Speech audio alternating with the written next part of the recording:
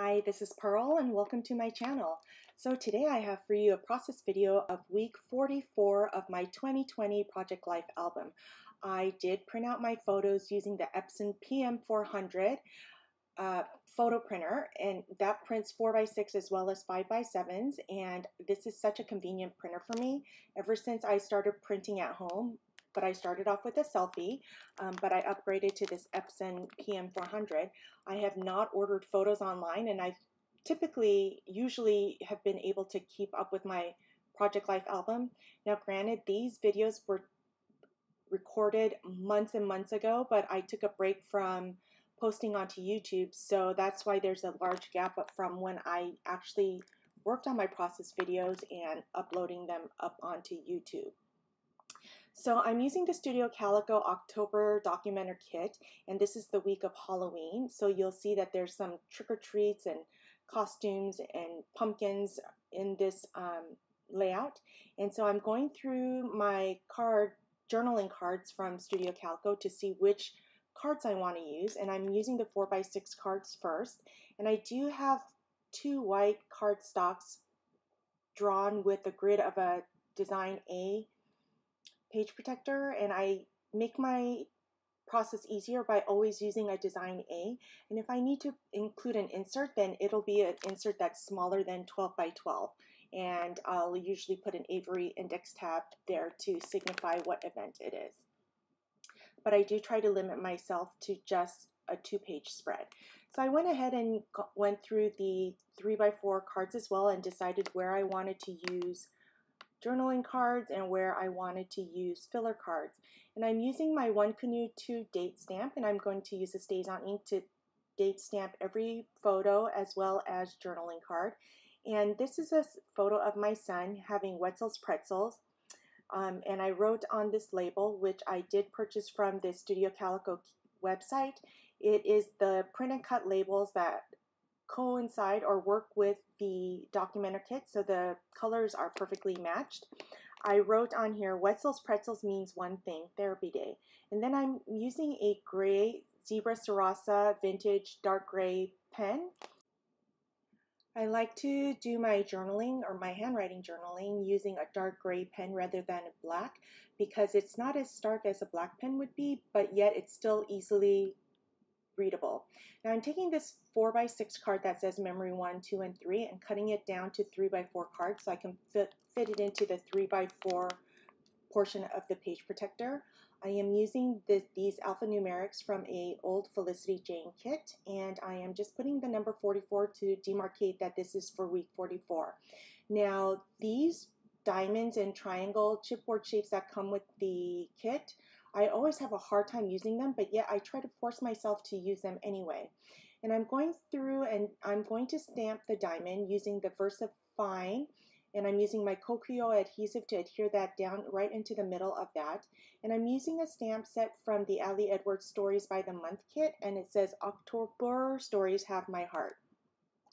Now October is a favorite month of mine because it's my birthday month as well as Halloween, and Halloween is one of my favorite holidays of the year.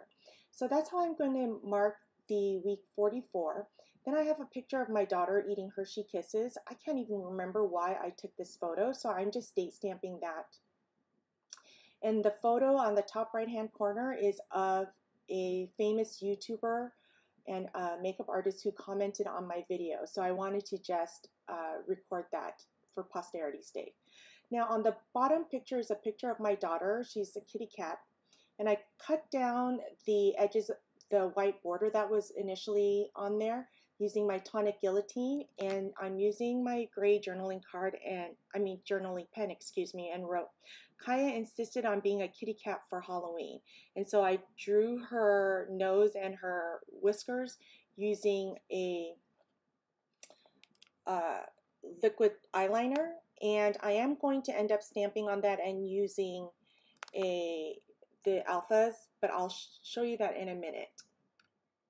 I did date stamp the bottom photo of my kids. They all decided to go as food because all their friends went as food as well, except for Kaya, but she's the only girl, so it ended up being okay.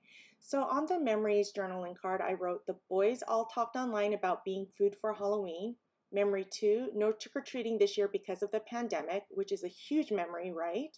And number 3, the Gordons graciously offered to host Halloween this year. And I say that because every year we host Halloween, but I didn't want to throw a party, and my girlfriend Christina said she would throw a party for Halloween. So we went to her house instead for the first time in I don't know how long. Okay, we're going on to the right-hand side of the layout, and I have this picture of all of us, the Gordons and the Tams. We all social distance together since the beginning of time, so our families are always together. So I did that. Then on the bottom right-hand corner, I printed a picture into 4x4 onto a 4x6, but I'm cutting that down so that it's about 3.5 by 3.5, and I adhered that down to a 4x6 card. But on this trick-or-treat journaling card, I wrote, the Gordons planned fun Halloween party. There was pumpkin carving games and trick-or-treat bags. Poor Uni would win a game, then pick a trick bag, which was full of vegetables. The really sad/funny part of this story is that this happened to him 3 times. Poor kid could not stop crying. I know. I laughed so hard, but poor kid. I mean, he's only, how old was he when this happened? 8 years old? And he kept, or 9 years old, and he kept getting the bag of vegetables instead of the bag of candy. But we were dying laughing, so I had to write that down. So after I journal that, I'm going to use washi tape that came with this kit, and I have a hard time using washi tape onto my Project Life layouts as well. If you guys have any ideas of how to incorporate more washi tape into my layouts, please let me know down in the comments below. I would love to know how to do that. But I do go ahead and adhere that down to the bottom portion of this journaling card. And then I'm going to use my Tim Holtz mini snips, and I'm going to snip away the edges because the width of this is bigger than the space I have on the journaling card. You'll see there that I do go ahead and snip off the edges. After that, I am going to try being the operative word, to use the diamond and triangle shapes that come with this kit. I have a very, very hard time using these kinds of embellishments. I just don't know how to use them, I guess, and when I do use them, it feels awkward, if you know what I'm saying. So I'm going to try to use those onto this pink gingham paper, or journaling card, I should say, and I'm adhering these down using the Kokio adhesive, and I'm having them come off the page. And I like to try to get an odd number, but I'm looking here and it's 2, 4, 6. I got 6 pieces on here, so that didn't work. But I should have just thrown away these embellishments because I have a hard time using them. I don't know why I forced myself to use them when I don't like them, but I did. So there's that. So I adhere that down, and then I'm going to cut off the excess, the parts that are going off of the journaling card off, so that this will fit into a 3x4 card. Oh, this is where I try to add one more piece and it doesn't end up working. So my odd number, or what I wanted to be odd number, ended up being even. I couldn't get that to work right there. So I end up not using it.